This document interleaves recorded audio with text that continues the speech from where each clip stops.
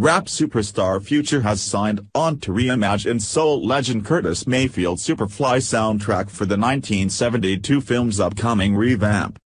Mayfield masterminded the music for the original cult blaxploitation crime drama, which was directed by Gordon Parks Jr. and starred Ron O'Neal as an African-American cocaine dealer searching for a better life, and filmmaker Director X has recruited Future to take charge of the music for his remake.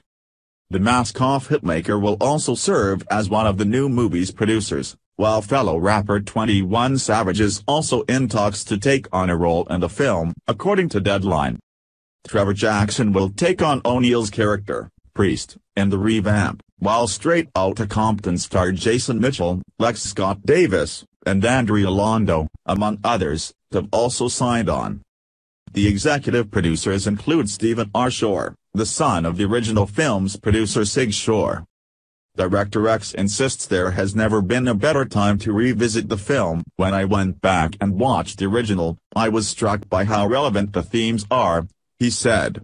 The pursuit of the American dream is eternal, everyone's always on the hustle, because you've got to be. And Superfly is about pulling off the ultimate hustle to get out of the game. Our goal is to make it modern, to make a movie where the style, the art direction, the camera movements are all part of what makes the movie Superfly. With this film, my goal is to honor the lineage of an iconic title that the community has loved for decades. He adds, I'm also excited to be working with Future, both on the music and as a producer of the film. The original soundtrack is legendary, and that it's an inspiration for the artists that Future is working with to bring a singular modern musical vision to the film.